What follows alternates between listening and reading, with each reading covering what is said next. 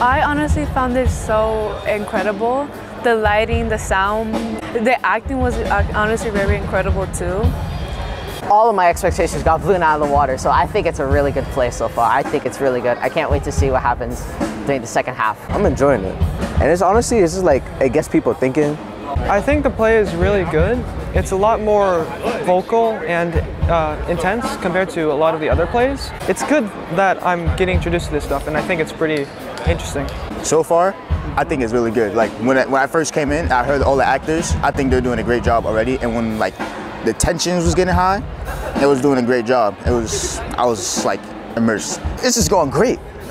So I'm interested to see what happens from here. I really want to know what happens, or I really want to hear the dad's perspective too. Getting to show other high schools that necessarily aren't familiar with the arts, getting them exposed to it is really good so that they can, you know, maybe they can find a newfound appreciation for it. I like how they put all the pieces together about all the individual characters and they subvert it. And they you don't think that you have the stereotype in your head, but then it makes you feel like, it makes you reevaluate yourself in ways that you don't even realize you evaluated yourself before. I definitely think this play was like pretty deep. I really liked it. It made me feel so many emotions, and I wanted to cry at some point, but I kept it in. It was a rush, and it was very aggressive.